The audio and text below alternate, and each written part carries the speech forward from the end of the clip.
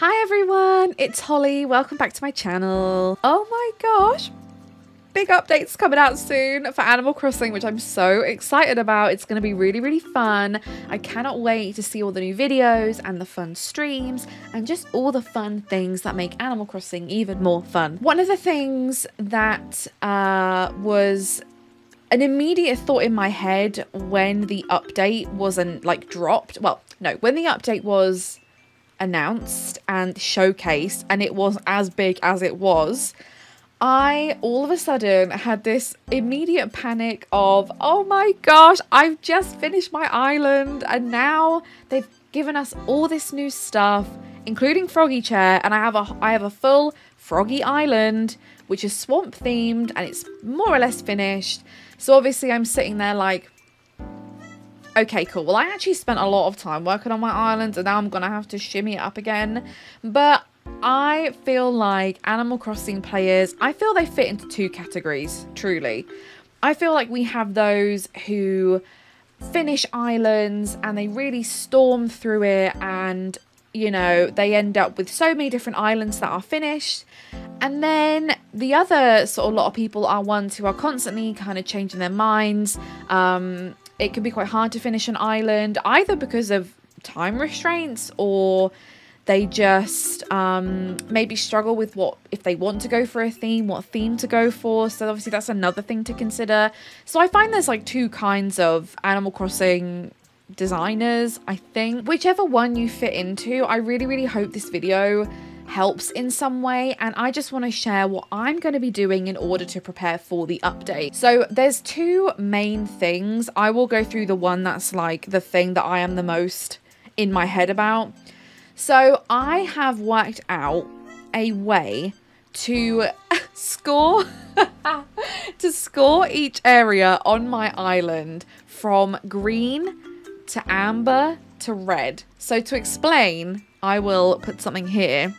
So green, as you would expect, is like needs minimal work to it. So I have a very natural island. I don't really, and I think the natural elements are very good. And I think what we're getting in the updates, we're getting a lot of like built up items that are really good for things other than really natural, you know? So, so there's that. The first thing I'm going to be looking at on my island is what areas do I think don't need any kind of massive adjustment, or, you know, I might swap out one item, but for the most part, they're kind of done. I'm happy with them. I don't think I can improve them in any way. The second lot is amber. So I would say amber areas are areas where I need to change maybe at least half.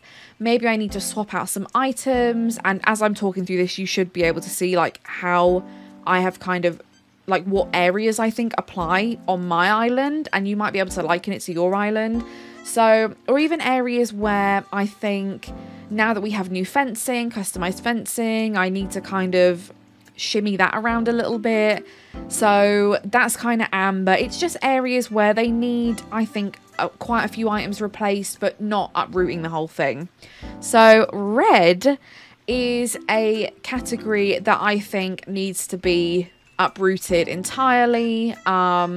So when we think about like, you know, if you've got like a bad pimple or a bad spot, you need to like uproot that sucker. Well, this is what's happening here. So I would be looking to remove everything, and I have a really good spot on my island that is probably a very good example for this. So it is a spot on my island that I just think there are so many new items. I can definitely just uproot the whole thing. I'll be much happier doing that than trying to make it trying to change some little items to make it look better. I need to fully uproot it.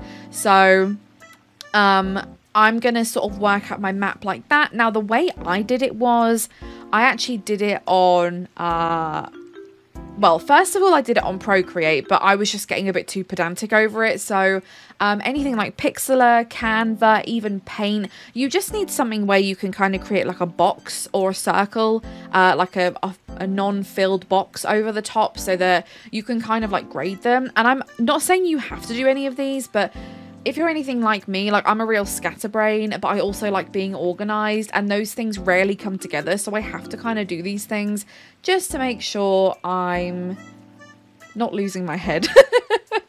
So that is what I'm going to be doing. And then through my streams, I am going to be going through each of these areas and upscaling them, making them look more fancy, because we no longer necessarily have to have, you know, a hat with a bag of chips or crisps pattern on it. We don't really need that anymore because we've got these items coming. As far as we're aware, they showed a lot in the direct, and we've also got cooking.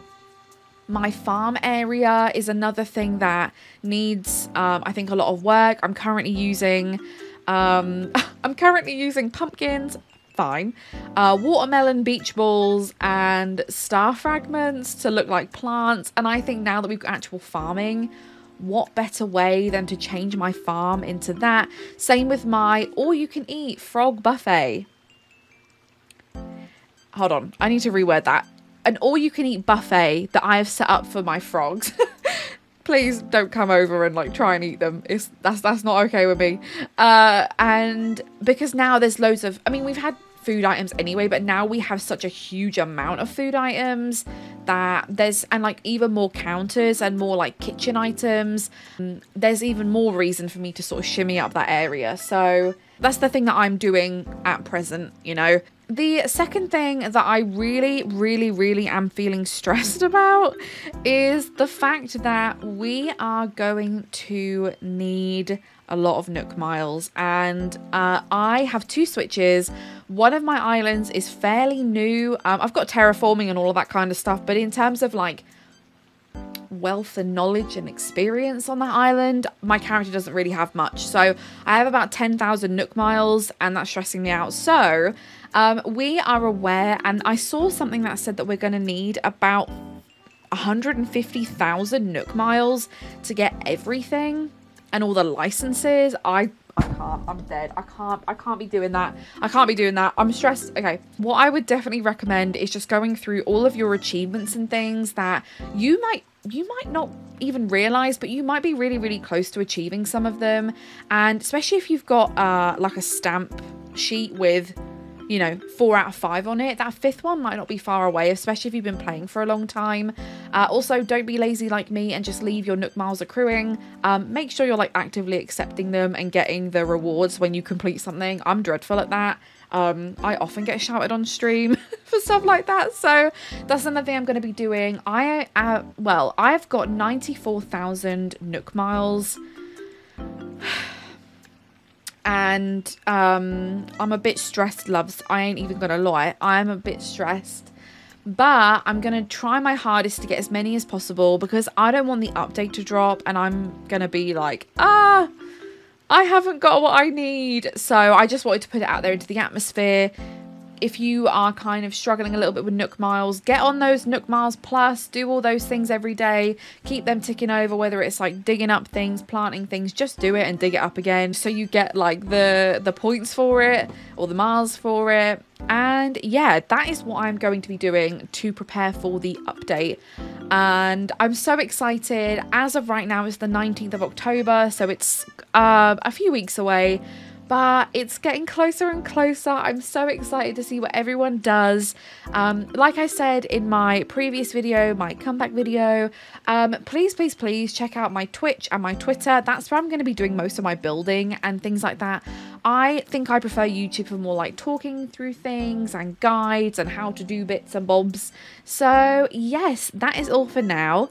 And I will see you all in my next video. Bye!